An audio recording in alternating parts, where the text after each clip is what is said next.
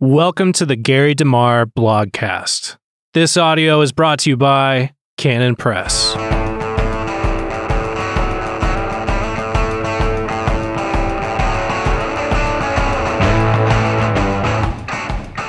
Welcome to the Gary DeMar Blogcast. Today's entry is titled, "It Matters How You Argue, Not Only What You Argue."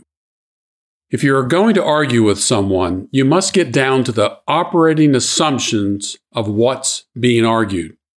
We first heard that homosexuals were born that way, just like heterosexuals are born with desires for those of the opposite sex. Now we are told that people can identify as any number of genders. Does this mean that identification determines validity? Some people claim that they have certain innate desires that compel them to act in specific ways. Where do you think that could lead? While numerous scientific studies have been done to find a genetic link to gender and sexual differences, nothing has been proven. And even if there were a genetic link, it would not mean that the behavior was either normal or moral. By what standard remains the operating question. There are males and females. People who engage in same-sex sexuality do not become a new sexual category. There is no third sex. The same is true of people who identify as transgender. It's all made up. These new categories of gender and sexuality are social constructs. How would genetics explain bisexuality? Where are the genetic markers for men who identify as women and women who identify as men? They do not exist. In 2019, there were 64 gender categories. The number keeps going up. BBC films teach children that there are 100 genders or more. Such statistical abuse makes a mockery of what rationalism and science were supposed to determine. As philosopher and Christian theologian Cornelius Van Til stated, rationality has become irrational since the basis for rationality rejects any form of ultimate authority and therefore must have chance as its ultimate basis. For what's supposed to be rational? If there is no fixed basis for rationality, then rational thought is an abstraction. It doesn't exist. The cosmos is not the source of rationality. Chance can't do anything. A rational God is the basis for rationality. The great Christian scientist Johann Kepler coined a phrase that became a motto that was adopted by many Christian scientists, indicating that scientific research, ideas, and discovery were thinking God's thoughts after him. The reason we are rational is because God is rational, because rationality springs from the very being of God himself.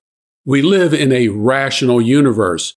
Laws that you apply today in terms of an experiment, we know that they will take place tomorrow because the created order was made that way by a rational God. Are we to believe that these multiplied gender categories are based on genetics, on science? They're not. People choose to identify as one of a multitude of genders made up by people with too much time on their hands and who are out of touch with reality since they've rejected a biblical worldview. People can self-identify as anything. It's their right to be confused. But it isn't their right to use the law to force me to accept their fiction and claim that boys who identify as girls can ruin girls' sports to push an irrational agenda that will have devastating long-term consequences for everyone. In the Broadway play and film Arsenic and Old Lace, Teddy believed he was Theodore Roosevelt. Each time Teddy goes upstairs, he yells "charge" and takes the stairs at a run, imitating Roosevelt's famous charge up San Juan Hill. He was humored and tolerated to a point, but no one was forced to accommodate his delusion. In addition, just because there might be a genetic cause for certain behaviors does not mean the behavior is normal or morally acceptable. For example, consider the possibility that aggression has a genetic origin. I'm quoting now from an article titled "Born to Raise Hell" that appeared in Time magazine. Some of us, it seems, were just born to be bad. Scientists say they are on the verge of pinning down genetic and biochemical abnormalities that predispose their bearers to violence. An article in the journal Science carried the headline, "Evidence Found for Possible Aggression Gene," close quote. Two scientists have claimed that rape is a natural biological phenomenon springing from men's evolutionary urge to reproduce. Given the operating assumptions of the materialist worldview, rape, therefore, is natural. It happens in the animal world every day, and according to evolutionary dogmatism, humans are animals. Should people who exhibit aggressive behavior and rape be accommodated because their behaviors have a biological or evolutionary cause? Of course not. But why not? Because there are moral standards that people can't shake, even if they can't account for them. What is the source of those moral standards? Why do they apply in some cases, but not others? Pedophiles argue they were born that way, or their brains are wired differently. How could anyone prove otherwise? Are we to accommodate people who are sexually attracted to children who have not reached puberty? While the desire to engage in sex with children cannot be criminalized, the behavior is. But why? Is it only because the sexual act is not consensual? Would it be morally acceptable if there was consent? And by what worldview does one determine that consent is required in order for an act to be accepted? In a worldview of evolutionary change by the non-existent, In a worldview of evolutionary change by the non-existent chance, who says consent is required? Female dogs don't consent when a male mates with her. Given the operating assumptions of materialists, there really aren't any moral laws. If rape is part of the evolutionary process, and it was that evolutionary process that got us to this point in evolutionary time, why is rape considered to be criminal? Even if people say they can't change their sexual desires, it does not mean those sexual desires are morally justifiable. This is the essence of the debate. We as a nation have lost the ability to think in terms of first principles. Rosaria Champagne Butterfield was a tenured English professor at Syracuse University, a skeptic of all things Christianity, and in a committed lesbian relationship. Her academic specialty was queer theory, a postmodern form of gay and lesbian studies. Today, she is a mother of four, a homemaker, and a wife of a Presbyterian pastor named Kent. What made the difference? What changed her mind? It came by way of a letter in response to an article she had read in a local newspaper that was written by Ken Smith, then pastor of the Syracuse Reformed Presbyterian Church. Here are Butterfield's comments. It was a kind and inquiring letter.